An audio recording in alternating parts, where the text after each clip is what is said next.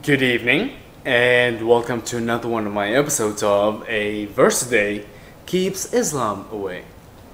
Today I'm actually going to talk about real quickly about logic in Islam. First of all, every single time I try to read a verse or try to read an ayah or a surah, I am told that you are not allowed, or not really not allowed, no one is capable of actually reading classical Quranic Arabic. Well, apart from the fact that it's a language that's been long dead since the 7th century, it's only read in the Quran. But apart from that, the only way to really understand it is by using other books such as Al-Hadith, Al-Tafsir, As-Sirah, and other scholarly books. So now here's my question to you, my fellow brother Muslims. Al-Quran Al-Kareem, this in its entirety is the work of God. Allah wrote every single word in here. Every fatha, every dhamma, every kasra, those are all accent marks. Every single thing in here is written or munazzal, revealed by Allah.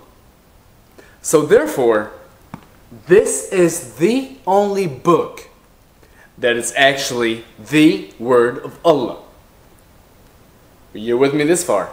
Now, when you say that no one is able to understand classical Quranic Arabic, which to a certain degree I can almost agree to that, because no one speaks this way, and I would love to see a single person speaking this way. But this is almost like speaking the Canterbury Tales type of English for Geoffrey Chaucer. But anyway, therefore, there have been other books created such as Al-Tafsir. Al-Tafsir is the explanation. And the explanation, what it really does is, it takes every single verse, it breaks it down word for word for word. It breaks it down by prepositions, by commas, by apostrophes, by semicolons, and it gives you a tafsir, an explanation as to why Allah gave that exact word. Now here's my question to you.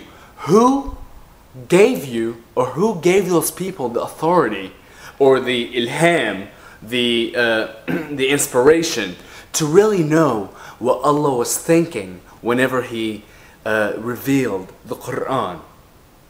So obviously at tafsir, which there's hundreds of them, depending on whoever deciphered Al-Quran wrote, every single one of them is written by man. Now also let's look at the Hadith. The Hadith is a supplement to Al-Quran. Al-Hadith is all the sayings, the narrations of the Prophet Muhammad, of his concubines, his entourage, his khalifat. Again, that was not written by Allah. That is written by man. How about As-Sirah, the way Muhammad lived? Was that written by Allah? Was Allah a biographer of the way that Muhammad led his life? I really don't think so. So, in essence, what I'm hearing right now is, in Islam, you have this holy, wonderful, miraculous book called Al-Quran. However, no one can understand it. Therefore, you must resort to Al-Hadith, which is narrations of what people around that time said, Al-Tafsir, which is what people have translated every word in the Quran to be, and Al-Sirah, which is the way that Muhammad, the Prophet, and the subsequent Al-Dar, the people of the house, have lived their lives. Do you not see a problem with that?